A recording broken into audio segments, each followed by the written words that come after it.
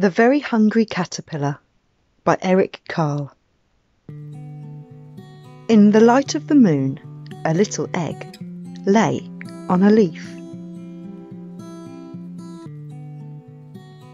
One Sunday morning, the warm sun came up, and pop! Out of the egg came a tiny and very hungry caterpillar. He started to look for some food. On Monday, he ate through one apple, but he was still hungry. On Tuesday, he ate through 2 pears, but he was still hungry. On Wednesday, he ate through 3 plums, but he was still hungry. On Thursday, he ate through 4 strawberries, but he was still hungry. On Friday, he ate through 5 oranges, but he was still hungry.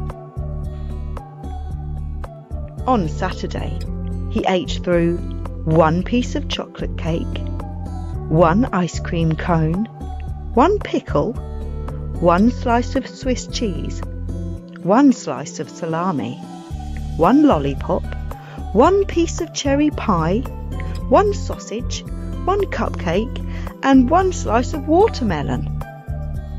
That night, he had a stomachache. The next day was Sunday again. The caterpillar ate through 1 nice green leaf, and after that, he felt much better.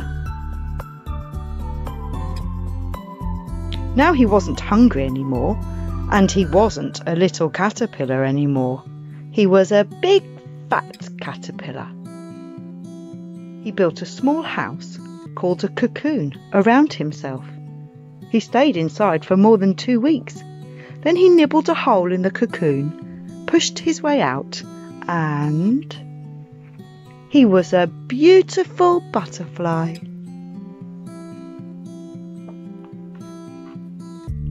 The end.